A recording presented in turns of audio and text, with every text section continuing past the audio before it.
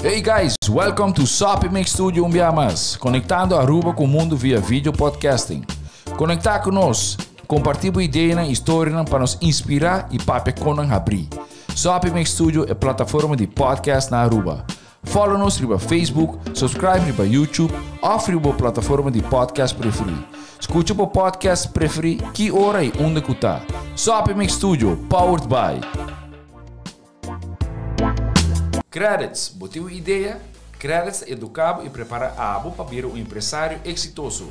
De business plan, guia personal e préstamo para negócio até com 100,000 florin. Bira para mês donho com Credits. Sopway. Passa na Sopway para o sop, salada, wrap ou flatbread e mais fresco. Com 7 localidades rond Aruba. Nós está cerca de Ibo. Sopway.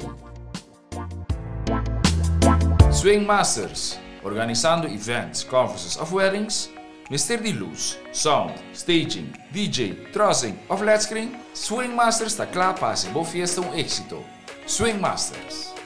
E agora, Sopi Mix Studio é plataforma de podcast de Aruba, está apresentar.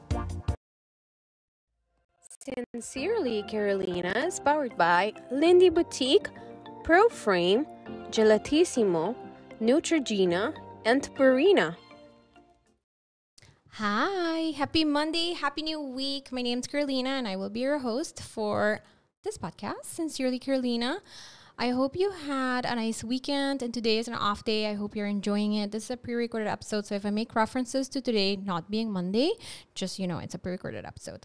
I have an awesome guest today, but before we go into that, I want to say thank you to Sopi Mix Studio for allowing me to talk about whatever I want to talk about, but also to my awesome sponsors for making this possible. So thank you, Lindy Boutique, Proframe, The Shelf, and we have some new sponsors. Yay! We have Crest, be pending for the Smiles campaign, and we also have CeraVe, which is skincare, and we will be talking about giveaways about that too later.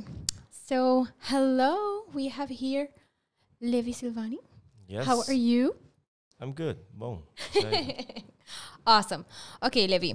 So we will be speaking Papia English today, right? I think that's good. That's my street. So. Awesome. All right. So, Levi, for those of you listening who do not know Levi, can you please tell them who you are and, why you are here today a little bit, and then we'll get into our conversation. So yeah, the short version is Levi Silvanie, Judy Corso, artist and creative entrepreneur. Most people know me from my music. Mm-hmm. And in terms of music, I happen to be on the islands actually. Aruba is the first stop in what have been let's say long overdue return to music. My new album entitled Cheese Me Miss is coming up this September. And a while ago I decided, or I felt intuitively, that I need to do something with my story and what the album represents. And just head to the islands and visit schools, high schools, I think students from the ages of 15, not necessarily only students, but if we could get a chance to just have like open conversations with the youth about mental health, self-care, and personal growth in general. That was the goal. And zo gezegd, zo gedaan. We just bought our tickets. No further plans than just, come to the islands and make sure that we at least reach one person. And a lot more than that happened, to be honest. I did so far a bunch of public listening sessions, and we visited 3 schools. And after this, next week, we're flying to Curacao and Bonaire to do the same. Awesome. I mean, it sounds like you have had an eventful couple of weeks, days here in Aruba, right? And some eventful coming up as well on the other islands. But you mentioned a couple of things, and we'll go into a couple of them. But tell us a little bit about why you think it's so important to have these conversations with the youth, right? I mean, the conversations really on mental health and self-care have been growing in so many different scenarios and settings. A lot of it happening on social media, and also kind of like scripted ways on what that should look like, but reality is different. So what made you feel like you really wanted to reach this group in particular, and what are you really trying to convey to them when you talk to them? Well, first of all, I want to answer the latter. I'm not sure if there's anything that I want to convey per se. Kind of like, okay, I want to teach these young adults anything. It's more like wanting to understanding that the need to just have conversations, but more so, I think I have a better understanding of how to be a listening ear. Nice. And this is due to the fact that I'm a parent now. I have 3 kids, of which 2 of them are not my biological children, but they're teenagers, and in my life, actually I've had, someone very close to me, which is also a teenager, suffer from, the want and the need to, end their own life, and not knowing that this person was going through these types of, feelings and experiences herself, and being a person that had my fair share and sometimes still have my fair share of struggles in terms of, anxieties and traumas, and even to the point that I wanted to end my life also, and when you're confronted with that, while you have such a close relationship, or you think you have such a close relationship with someone, and you know someone that well, and when you get to know what's actually happening below the surface, it makes you wonder. And I can imagine that people that don't have, maybe the innate feeling of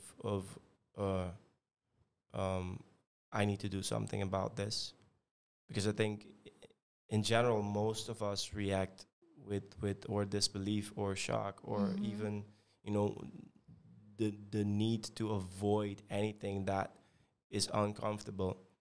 And for me, I feel like I had the blessing to be able to not only be on the end of, the one dealing with someone that's struggling, but also being someone that struggled basically my whole life since I was a teen.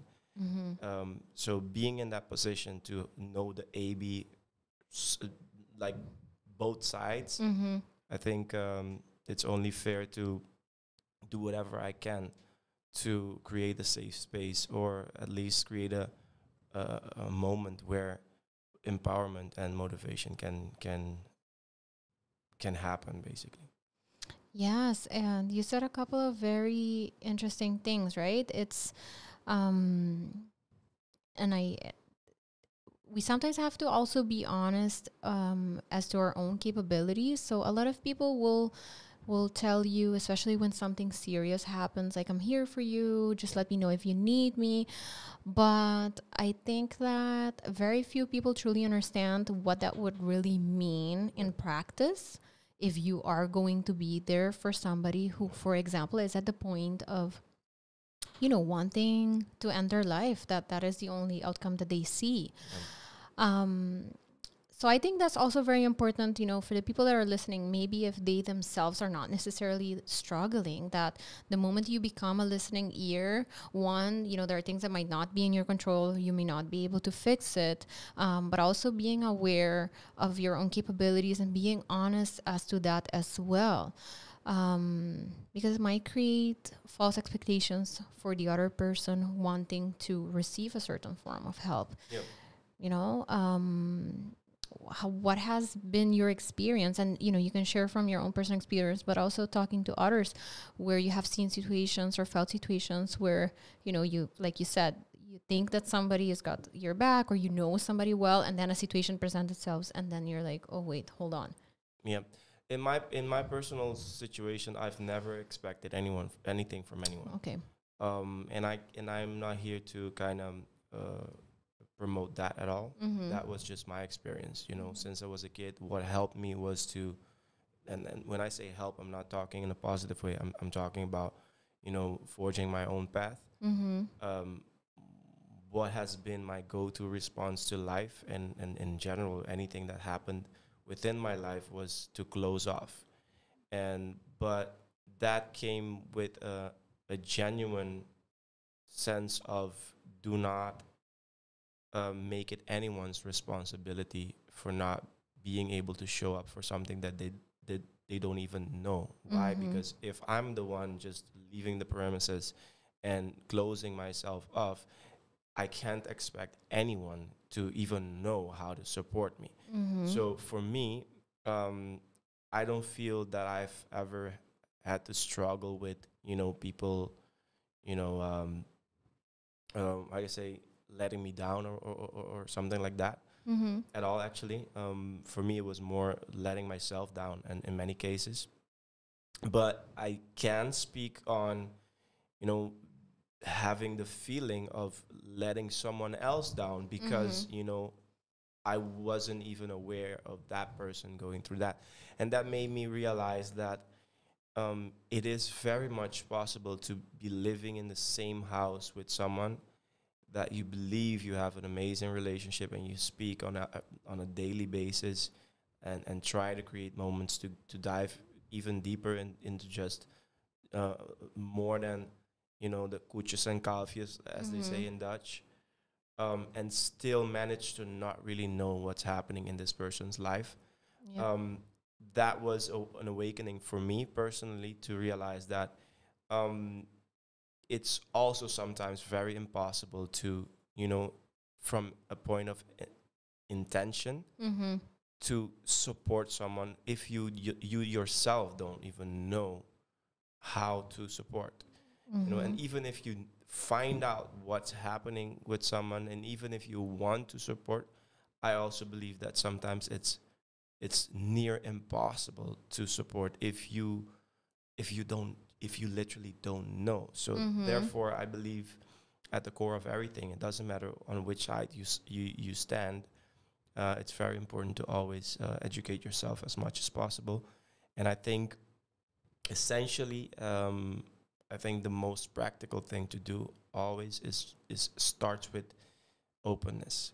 You know, openness, and I say it very intentionally, openness and not conversations, because even in conversations, you know, conversation plus expectation plus the lack of clarity can also reroute to, you know, disappointments. But openness, somehow, when you're open about what you know and what you don't know, that makes it easier, you know, for a conversation to be healthier. Even sometimes when you have to say, like, listen, I'm not the person to be, you know, doing this with you or for you right now. You know, and it could hurt sometimes both parties, but if that's the truth, that's a stronger and healthier point of departure. For sure. So that's why I say, I think at the very core, at the very start of things, for me, to my opinion, I believe openness is very important. Yes, and you know, something that you said that's very important to address, and for us to really sit with that is, indeed, you can be sleeping next to somebody and still be unaware, because it requires a lot of vulnerability for the person who is going through something to open up about it. Sure. But, you know, being vulnerable is one, but also having the tools to be able to communicate. Not everybody, you know, has developed the skill to put into words what emotions they are feeling, you know, what are they going through. So it's really nice to see that more conversations are happening with younger people, so they start to develop these skills at a younger age. But also, I think another thing that you said about being open, it's also about being fair and honest. I talk to a lot of parents a lot because I'm also involved with children and youth, and parents tend to paint pictures for their children that everything's fine and they're like, they got it all together. And I'm not saying that you should go and like tell your children everything that you're going through, but it's also very important for them to know when you go through hardships, when you are struggling with something, so that they know that those are common emotions and things that happen in humans, so that they don't feel that the moment something is not going okay, that it's too weird for them to talk about it. And something that you posted a couple of days ago and during one of your school tours that I thought was really important and really nice to see that, and that they told you this, that the youth told you this, is that they feel dismissed by adults. And although we all were teenagers at some point, it's very interesting to see how quickly we kind of forget how intense things might feel at a certain age, right? And also because times do change, so different stressors and motivators are happening, so we may not be able to relate to today's youth and what is, causing them anxiety or stress or the pressures that they're having.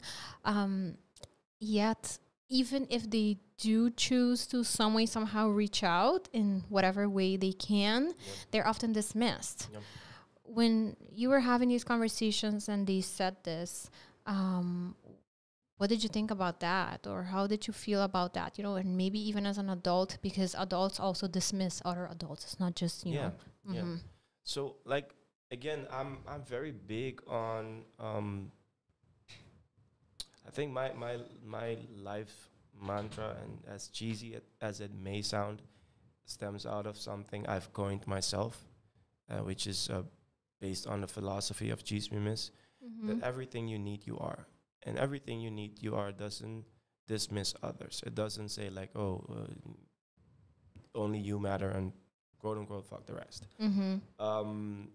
Everything you need, you are starts with you realizing that it is your responsibility from the moment that you are aware, because at a certain point in your life, I don't know exactly what age that is. To me, it doesn't really matter, because it seems like with the day, kids become more aware and at a younger age. So to me, it doesn't really matter at what age, but as soon as you are aware of yourself, I think it's the responsibility of everyone else that's lived long enough to be in the position of influence to a younger community.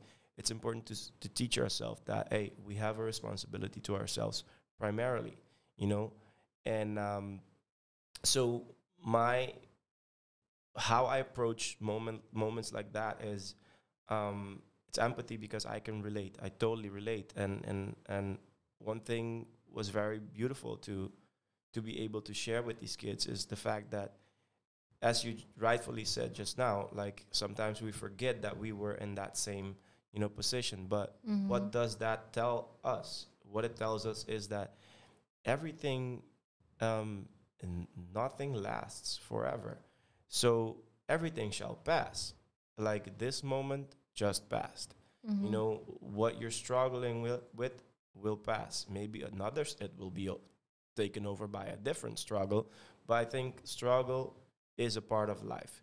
But to remain a victim of your struggles from a point of perspective, I think is something that we all have personally a responsibility to ourselves to decide how we position ourselves within, the life situation that we're going through. Of course, I have all respect to there's certain conditions that people struggle with that doesn't really leave out enough, let's say, space to say, oh, I'm independent, because for instance, I have a friend, he just lived a normal life up to his 25th birthday, something like that, just became a father, and few weeks later was diagnosed with ALS. Now he's just immobile, sitting in a chair and communicating with a computer. What do you say to someone like that? But even a person like that has told me a lot about, taught me a lot about the power that we have within ourselves to choose how we want to, stand in life, even if you can't physically stand anymore. And that's there's a book, and I don't know if you have read it, but I always recommend it to everyone. It's called Tuesdays with Maury, and it's about a professor who also gets ALS. Wow. And, it's a very heavy diagnosis in this case. And like you said, some situations, and it's not that it takes away from how you're feeling, but some situations give you more hope to look forward to than others. With something with ALS, the reality still to this day is that, your life is literally going to an end at a quicker pace. But it's what are you going to do with the remaining time that you do have, and what responsibility are you going to take of your own emotions at that point. And we have a tendency in our culture with these stories is that we pity people in the first place, right? When somebody is going through something really heavy, we pity that situation. So, if we think about things like suicide even, people are like, pika. Those are like the first words that come out of people. Conchali yung hende no awake se. And all of these emotions are fair and you can be feeling them.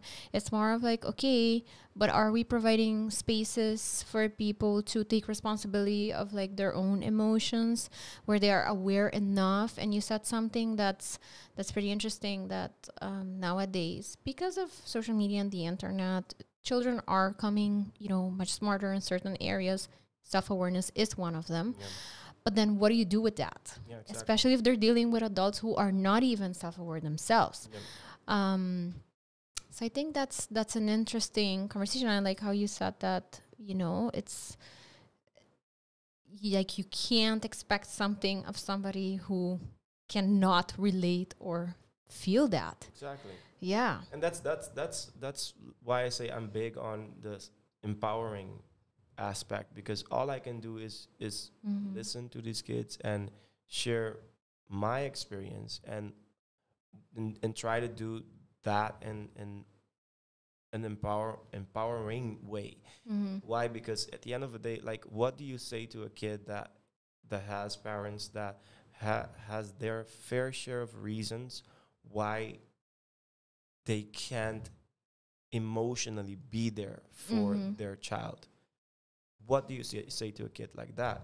And then I feel like in this moment there's no time to waste. All I can do is start with helping this child to realize what her gift and what her power is. And that starts with understanding that there's power, there's magic in openness.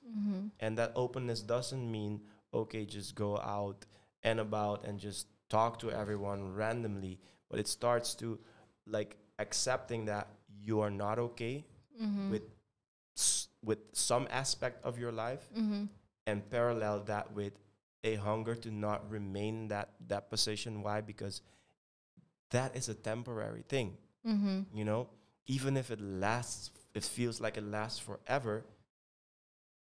It's series of things, because that's life, So one of the practical things I've been talking about is how like journaling has helped me in my life, and not just journaling for the sake of journaling, but journaling because I needed.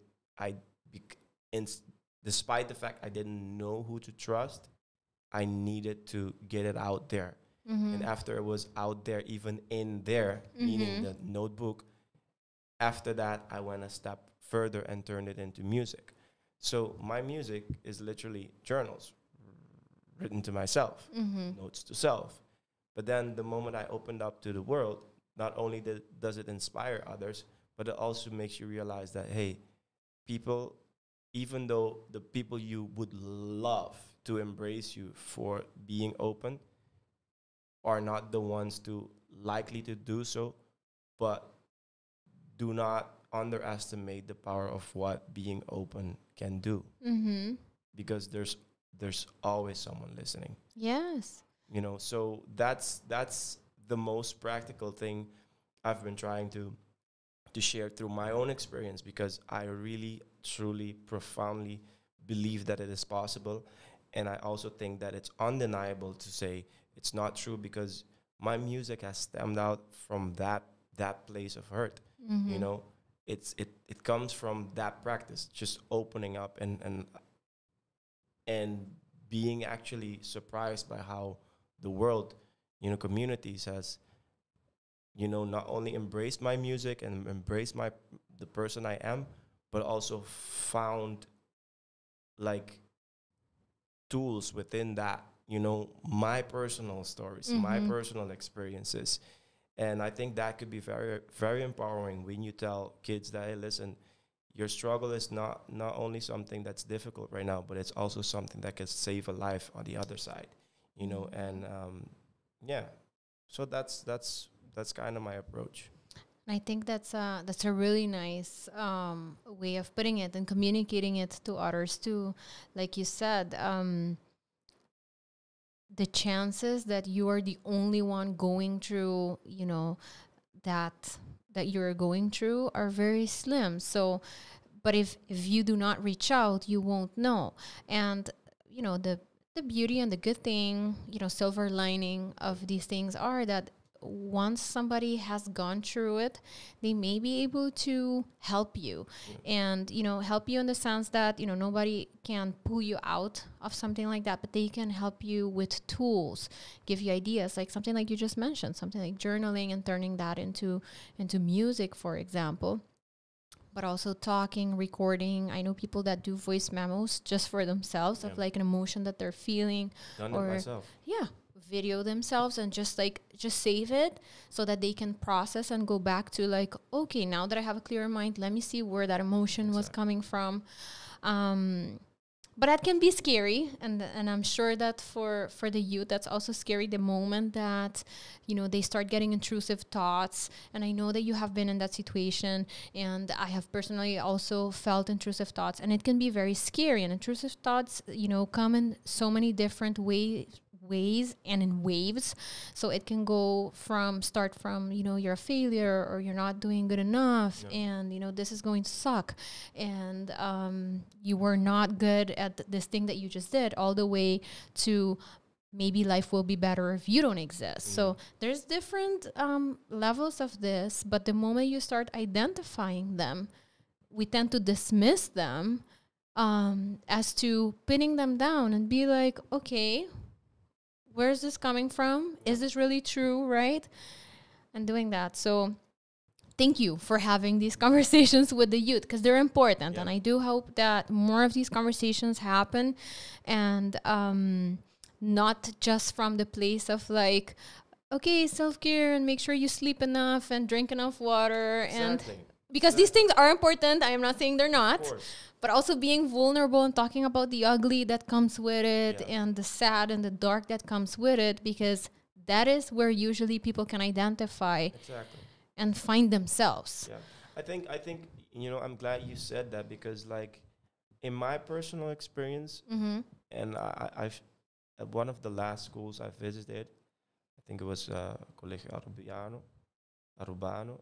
I had a really interesting conversation with a very small group, and I told them that sometimes even those, like the checklist, the health checklist that we go through, becomes the exact thing that, you know, pushes us even deeper into, you know, our unhealthy habits or unhealthy ways of looking at ourselves.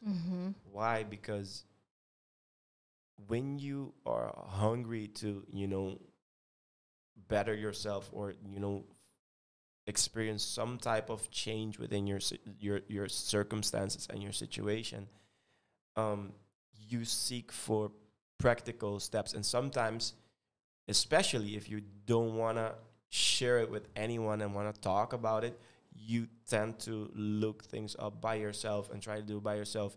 And 9 out of 10 times, what you get are 7 steps for 21 steps for this. And Yep. and the moment you find yourself not being able to drink water like that, or sleep the hours they say you know, or meditate or do yoga or eat, all of a sudden have a complete, you know, Specific diet. Yeah. like that can be detrimental, like extremely detrimental. And that's why for me, honestly, I really don't care about how other people would look like it, but this is my truth and my opinion. I believe it starts with the curiosity within and turning that into being open to yourself first and foremost, because I believe that when you start practicing that, it's like a muscle. You become better at it. And the better and the opener you are with yourself, the easier it's going to get to open up to others. Yes, for You know, sure. so I've had people come up to me or write me after I opened up about my mental struggles back in October last year, and talk to me about, oh, wow, yeah, that takes a lot, respect, blah, blah, blah. But like, before that ever happened, or before I even considered doing that, it took me a long time to be able to get to that place with myself, you know? So I'm at the place where I'm comfortable enough to be open to myself, about myself, where I am and where I'm not. And if that's not a place of departure, and I don't think it's the only, but No, of course. I do believe that it's a very, very healthy place to start in a world where there's so much information and everyone knows best. No one knows better than you where you are at in this moment with yourself and what you feel. And I think the key is to learn how to articulate you. But start with doing that by doing it, you know, everything you need, you are. Start doing it with yourself. You know? That's self-introspection. Exactly. And yeah. And I mean, that's what I know of, and that's what I can vouch for. But again, I'm not here to teach anyone, you know, how to, because I don't believe in it. Yeah, exactly. I don't really believe in it, but I do believe in we have to go back to the place where we realize what's our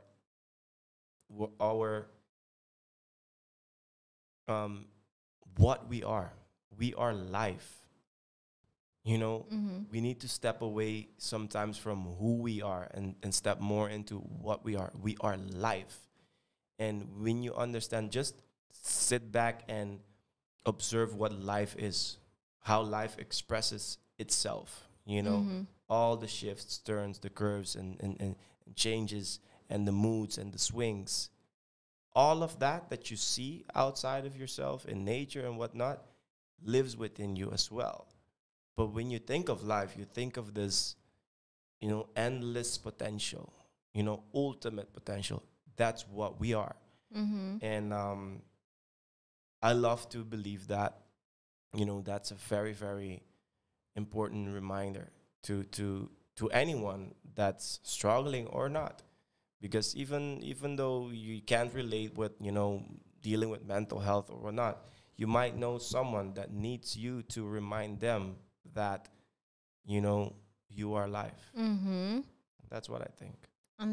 That's the thing. I think that we, for some reason, although we are talking more about it, we still perceive people who are going through, you know, a heavy period as something very distant. Yeah.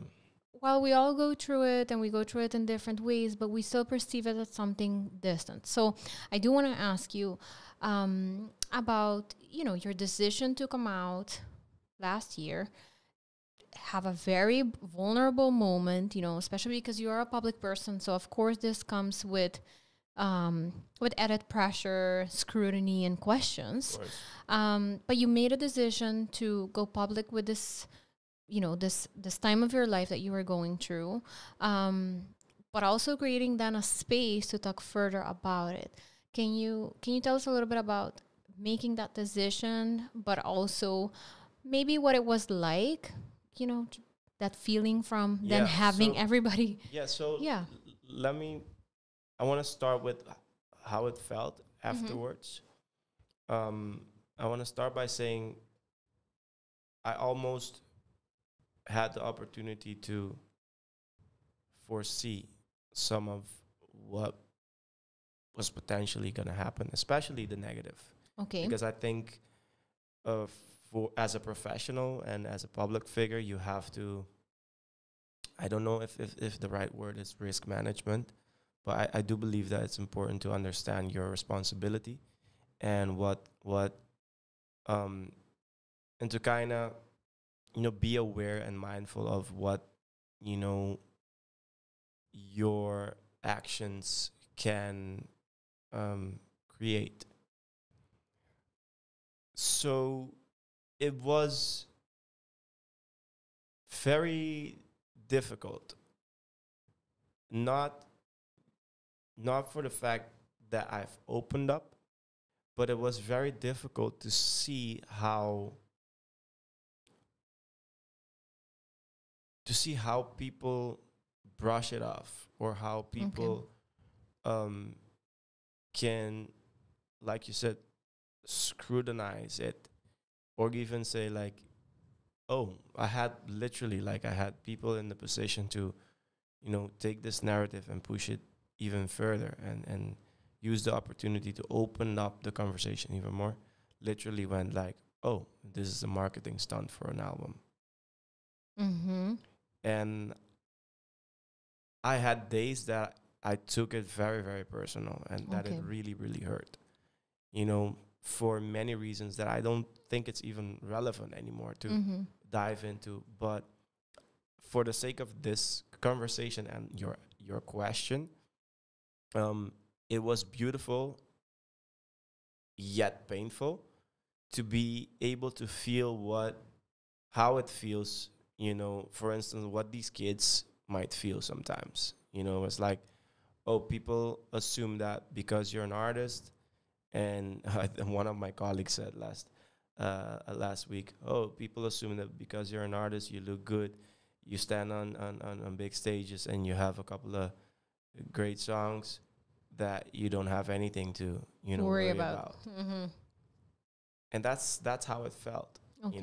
It felt like one day you are accepted because what you do is acceptable, or you make positive songs, stay in your lane.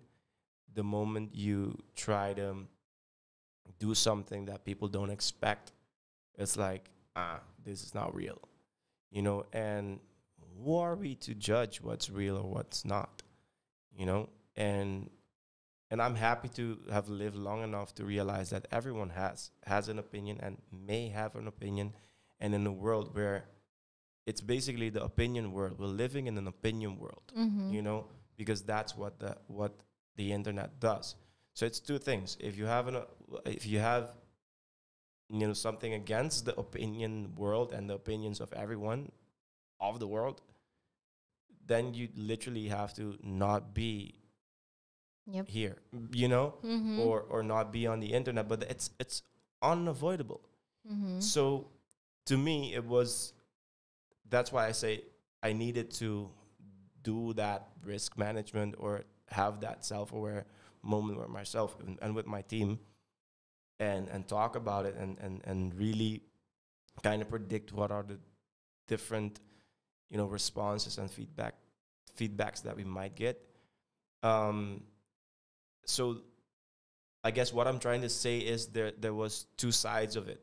There was a personal side, because long before I even open up to my team, which to them it was also obviously a surprise, but there was that phase before, and that phase is a personal, intimate moment. That's a personal transition before it even gets to the point that the world gets to see it.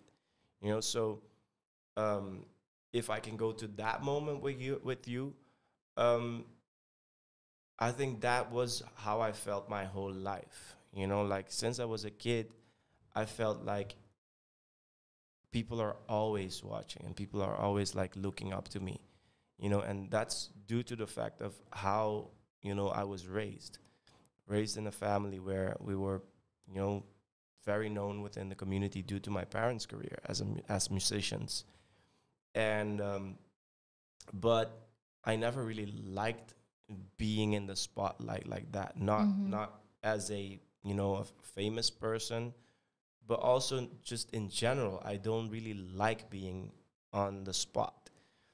But I always had the feeling, though, that the moment I say something, something happens. It's like people listen, right? And for most of my life, I tried to run away from that. And so last year's, I think somewhere around this time, at the beginning of the year, last year, I felt that that was the next thing I needed to do. Because whenever we would have the chance to dive deeper into my backstory, you'll understand more. But like, for me, my evolution was one of, you know, trying to fit the expectations of, or what I thought people expected of me as an artist, to one of being a person that also makes music, you know, and just living life in a way that works for him, you know. And now I'm that guy, you know, and being that person, I had to make peace with the fact that, okay, now I'm not just only the person that when he talks, people listen, but I actually have a platform. I actually have an audience. I actually have influence within the communities, and not saying something about, you know, my truth, which is something that everyone might relate to, is literally running away from something that I'm wired to do. You know, so it was pretty much a no-brainer. The challenge was more like if I will accept the challenge, yes or no. And like I said, for me, I made it a sport to be successful in life, not successful financially or in my career, but just be successfully at becoming a better version of myself, because back in the days I used to hate myself. I used to dislike myself. And that was translated into, you know, a hunger and a desire to really, you know, change my circumstances and change my life into a better life. And that sharing that video was me, you know, being true to not even being true, but like stepping up to, you know, what I know I'm supposed to do. Even honoring that. Really. Yeah. Yeah, you know, because if I saw myself as a you know, an artist, a musician, probably I would have written a song about it, but I didn't write a song about it. You know, I just share about it in every way possible, not through a homemade video that was sent to my parents the moment I opened up in my life for the first time to family, you know, and took it to another level and wrote a whole, you know, album and worked with people, you know, about this transition in my life, about this whole story, you know. And now going on this tour, visiting schools. So for me, it's not that video, or it's how I've been living every day of my life, you know, ever since. And ever since, it's not ever since that video, but ever since I realized that I can't, you know, continue to live like this anymore.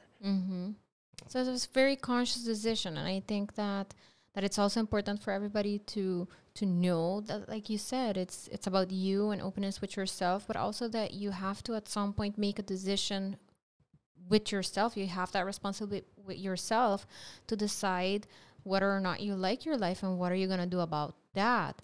And Yeah, and like you said, honoring also the reality that you do have a platform. And yes, of course, you get to pick and choose. Doesn't mean that because you have a platform, you all of a sudden have an extra responsibility, but also deciding that this will honor that person that you are and want to become better at. Yeah.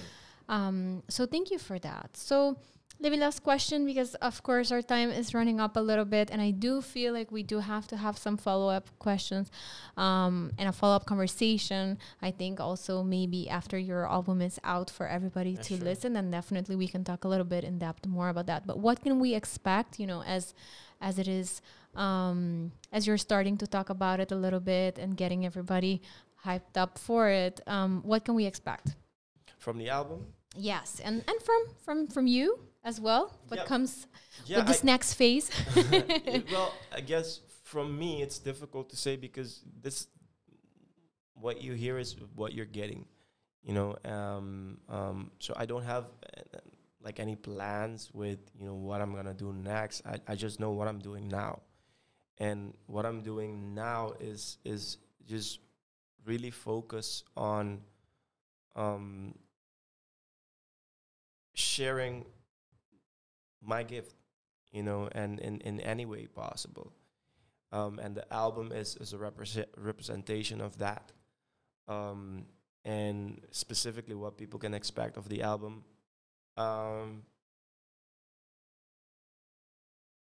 Well, I think the best way for me to explain this is that this album has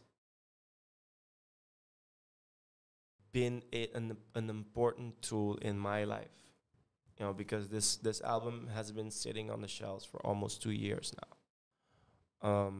And in the past 2 years, I've seen, you know, the deepest moments in my life, some of the deepest moments in my life, and this album has been a soundtrack for me in many of the moments where I felt like, okay, this is it. You know, whatever that meant. And so in terms of what the content of the album is, this album, I think it is a life-changing body of work in terms of, you know, messaging and what it holds and what it can bring to the table.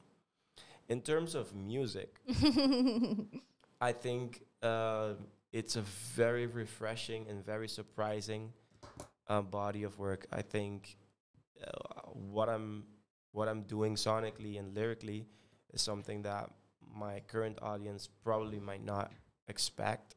Okay. But at the same time, it will feel at home.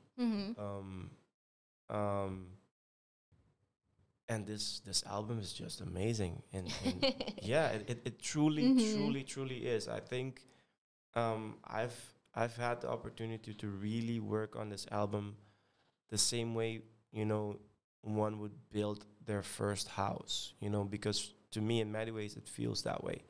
Like I had the chance to take my time and really create and build something with a group of people that I respect and love, but people that I could have been truly open with, you know. So because this was a very therapeutic process and therapeutic project.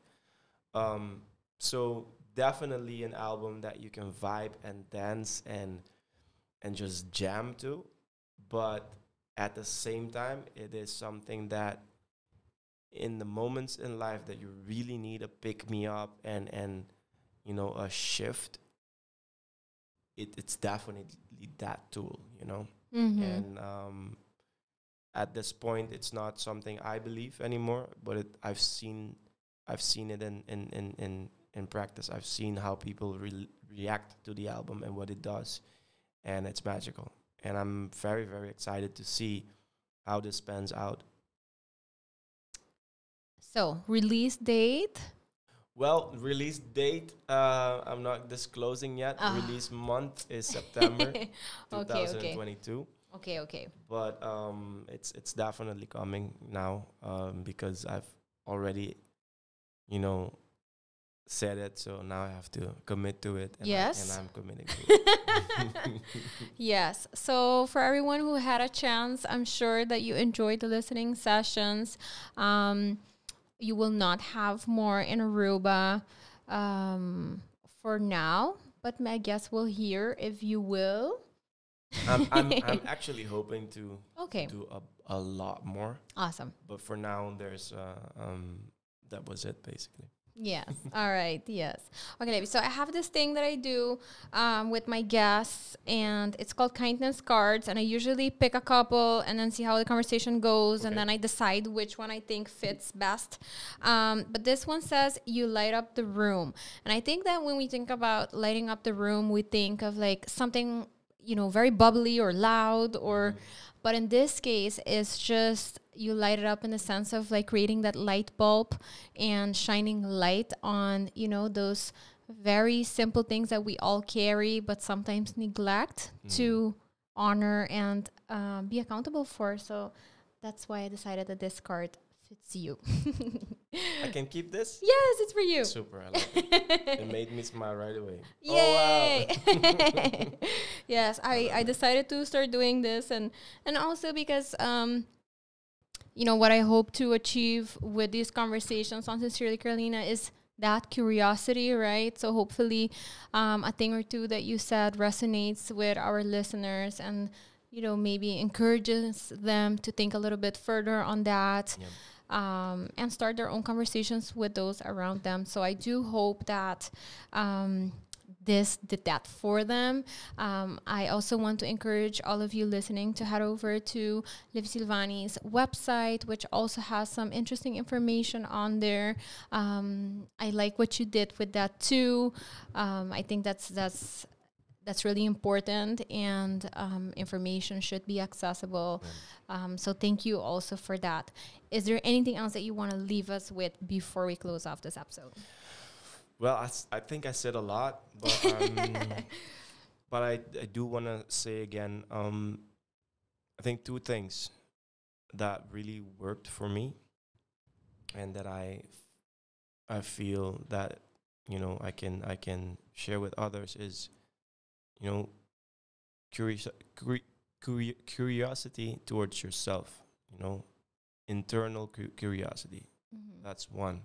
You know, really like buy one of those big flashlights, and whenever you get the chance to just walk within your thoughts and just without judging, and just take a look. Take a look at your thoughts, take a look at your feelings, and do it as much as possible. The more you do it, the more you learn about yourself. And because we spend a lot of time learning about everything else and sometimes everybody else, but we don't know ourselves. You know, and we skip ourselves, the self that we are within the conversation with another person, but that no one hears, only you. You know, are you listening? Are you paying attention? Are you curious? So that curiosity, and the other part is, and then start practicing openness, you know, being open towards yourself, and allow what you discover to be, you know, to be there. It doesn't mean that it has to stay that way. But if you can't even accept that that's where you are, how would you know where you're going, or if you've gotten there, you know? So those two things, internal curiosity and just openness. Thank you so much for that. I really enjoyed our conversation. I really enjoyed many of the things that you said. You know, these are things that resonate with me as well. And I love that you are bringing it forward, you know, with your platform and your music to the youth. So thank you for that. Keep doing that. And again, I hope that we have more conversations. Again, for all of you listening, you know that we have usually Learn and Win Wednesdays. So I don't know if I'm going to do like a quiz necessarily of our conversation of today, but I'm going to see if I can post like a question or something. Okay. And then, yes, of course, you can win fun prizes because I know some of you really enjoy that. But I also enjoy that that moment of interaction with my listeners. So again, Levi, thank you. Thank you to Sopi Mix Studio for allowing us to have this conversation. Thanks to for my the awesome. invite. Yes, no. And I hope you enjoy the islands further. And, we will chit chat a little bit afterwards about maybe having more of these youth conversations. So thank you, everyone. Have a nice week. And thank you to my awesome sponsors again, Lindy Boutique, Proframe, The Shelf, Crest, and CeraVe. I will see you all again next week, and we will start the parenting series then. So I'm excited about that as well. All right. Bye. Ciao. Sincerely, Carolina is powered by Lindy Boutique, Proframe, Gelatissimo, Neutrogena, and Purina.